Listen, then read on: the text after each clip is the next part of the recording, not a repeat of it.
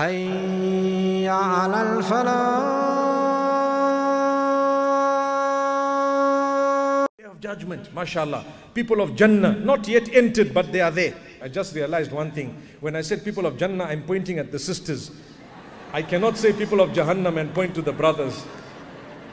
What I meant, let me say people of Jannah and point here on the ground rather than Jannah and Jahannam. Don't get me wrong. Some of the young people will say later on, you see, Sheikh was pointing at the sisters saying they are going to Jannah and pointing at the brothers saying, I don't know who is going anywhere, my brothers or sisters. We are all trying and inshallah we will all make it. May Allah grant us Jannah. So when the people of Jannah get into Jannah and when the people of Jahannam, in fact not yet got in, but they know they are going to go in. And the people of Jahannam, Subhanallahi Rabbil Alameen, there will be people in the middle, watching from an elevated position, known as Al-A'raf. Their condition and their fate is not yet decided. They are waiting. And already these people have started feeling the goodness of Jannah. These people have started feeling the harms of Jahannam, hellfire.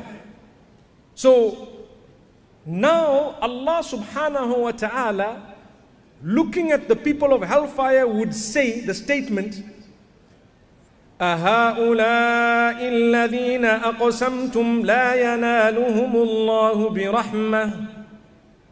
Are these people the ones whom you swore an oath that Allah won't have mercy on them? Let me put you into the picture. Here are the people of hell. Here is the elevation, the people on the elevation. And now Allah is addressing the people of hell who used to say before to the people of the elevation while they were in the world, Allah will never have mercy on you. What did they say? Allah will never have mercy on you. So now Allah is saying to them, are these not the ones whom you used to say Allah won't have mercy on them? They used to, isn't it? They used to say that. Then Allah will tell the people of the elevation, Udkhulul Jannah. You enter paradise. This is the mercy of Allah. Imagine when exam results are announced, those who passed have passed. If you were to announce them in order, starting with the ones who got the highest marks, and there are, for example, 100 students, and you start 95, 90, 85, 80, 75, 70, 65, 60, 55, and your name is still not called out. And they stop for a while. Hey, all those whose names are not called out, they are just watching. Then they stop and they tell you, listen, we are stopping here. Now we are calling the ones who failed. So they start from the other way. They've left it at 55 and they start from 0, 5, 10, 15, 20, 25, 30, 35, 40, 45. And they stop again. Your name is still not called out. Where are you? You are on the elevation. Now do you understand what we are saying? The people of Jahannam, the people of those who passed, passed, those who failed, failed. But there are people in the middle. Their matter is still not decided. And Allah is showing us all that His mercy is greater than anything else. Subhanallah. Any mercy of anyone cannot compete with the mercy of Allah. So Allah is saying to them, you said Allah is not going to have mercy on them. Enter Jannah. You enter Jannah. Showing them you are wrong. Allah's mercy is greater. How many times people doom others? You won't make it to Jannah. These people, they will never go to Jannah. How do you know? Do you know the condition upon which the person died or will die?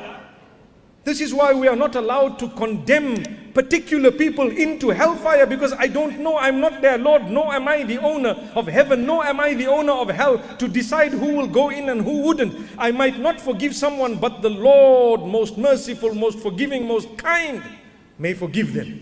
Who am I to doom people? Don't doom others. Be careful. So Allah tells them, go into Jannah. Wow.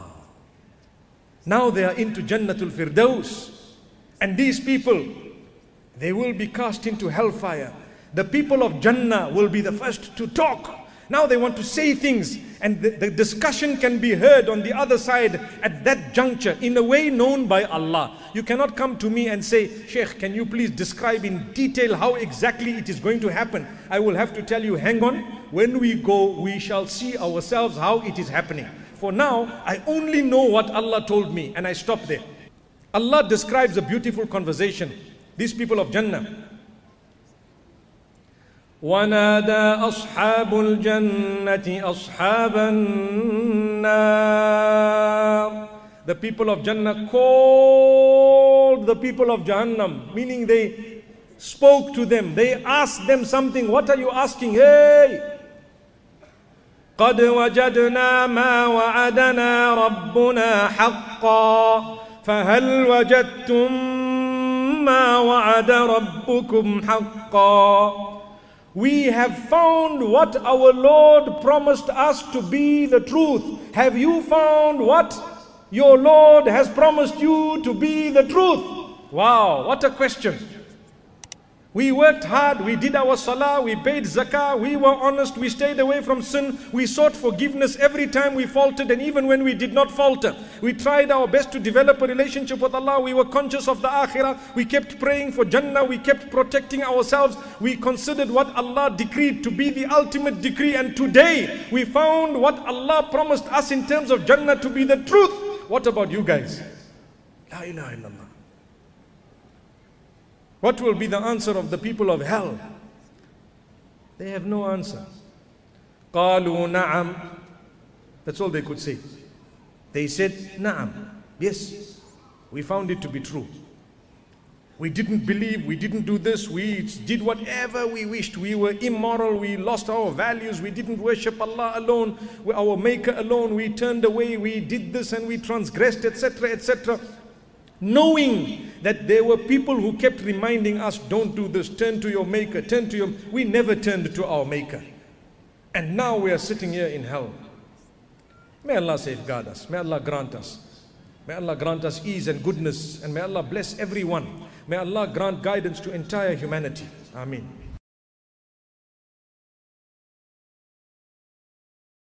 Thank you so much for listening to this short message. I pray that it has increased you in a little bit of motivation and hope, and the same applies to all of us. Jazakumullah khair. Assalamu alaikum wa rahmatullahi wa barakatuh.